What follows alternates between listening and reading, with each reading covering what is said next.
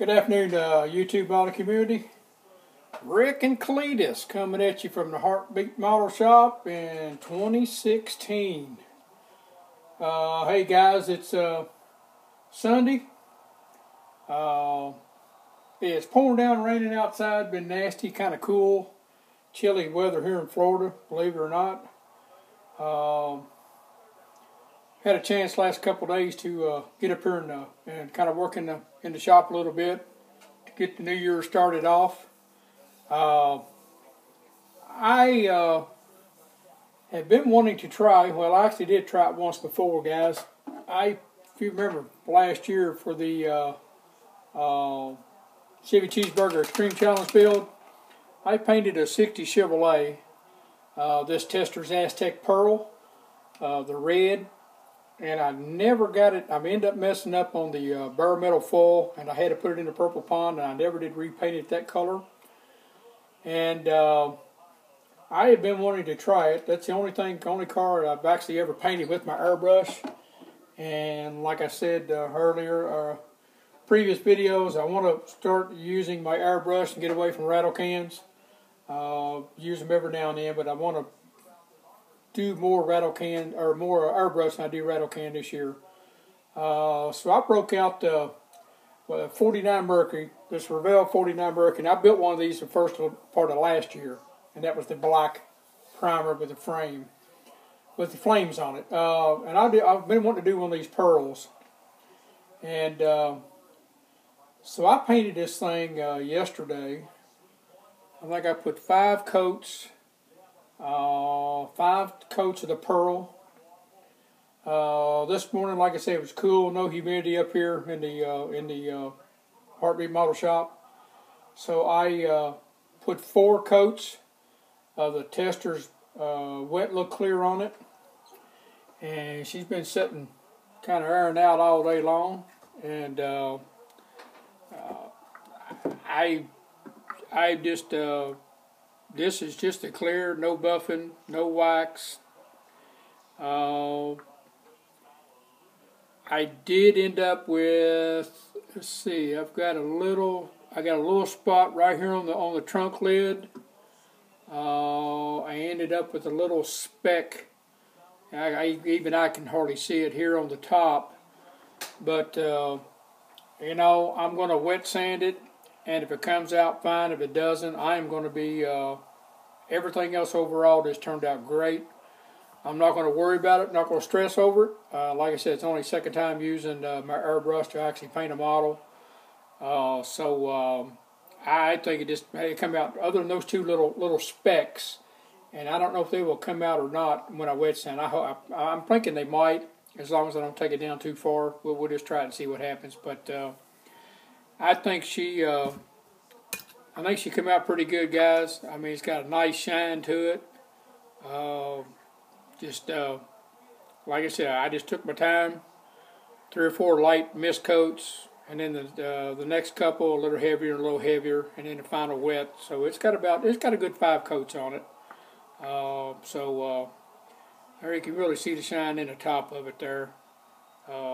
So we going to let that air out for a couple days.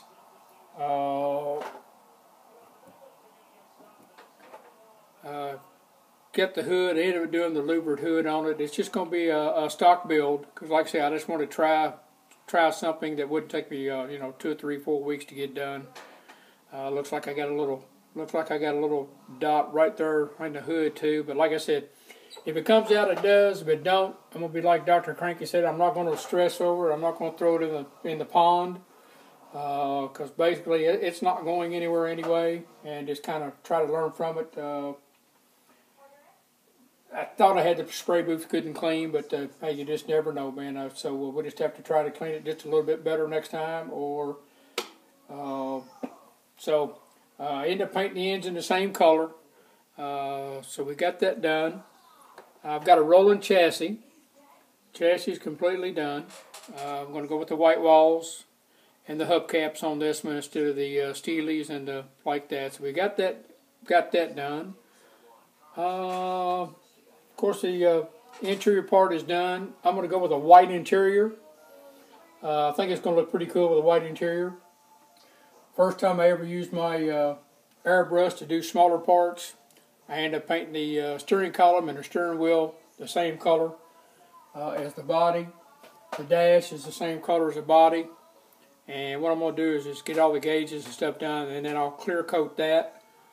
I think I should clear coat that. I'm not sure about the steering wheel because I'm going to paint silver on the inside to accent on the inside of the steering wheel. Other than that, guys, we got that's about all we've gotten done so far. And I'll take that back. I got some paint on one of my 29s, one of the 29 Ford Roadsters. I ended up going with that with a dark navy blue, and she's been cleared. Just kind of waiting here in line to bring me to hopefully get this one done this week, and then I'll go ahead and finish this one up. So I think she came out pretty good. I like the color. So we've got that one painted. Now that one I did do before the end of the year with rattle can, and I've got all these colors on the these pearls on the Aztec. So the next 3 or 4 models I build, I'm going to try to do them with this Aztec pearls. One thing I did try over the Christmas holidays, I've been wanting to use that candy colors on the Alclad 2, like Rusty had been showing videos on doing his Mustang with, and the Camaros. I had a body completely sanded down and thought I had it, good and smooth. I think my mistake I made is I only went to 600 grit sandpaper. And when I added the silver base coat, once it dried, it showed every sand mark in the whole body. So I talked to a couple guys online and at work, and they suggested that I completely go all the way up to 12,000 wet sanding.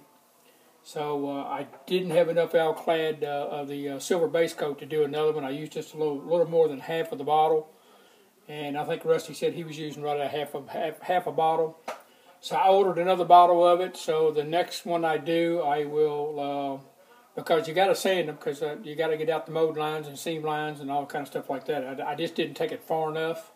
But once again, learned something. So the next one will completely go all the way up to 12,000 wet sanding it, and then we'll try the Alclad again, and then I want to try the candies on the Alclad too. So hopefully we'll get to try that sometime next couple months, 2 or 3 months, just have to see how it goes. So guys, that's about it, what we got going at the moment. The 49 Burke, got the 29 Ford going. Still working on the 2, the 47 and the 48 Chevy. Still just kind of doing some sanding and stuff at night when I get home from work if I'm not too tired. Still working on those, so we'll hopefully get to them after we get this one and the 29 done. So that's about it, guys. Sunday afternoon. Like I said, it's raining.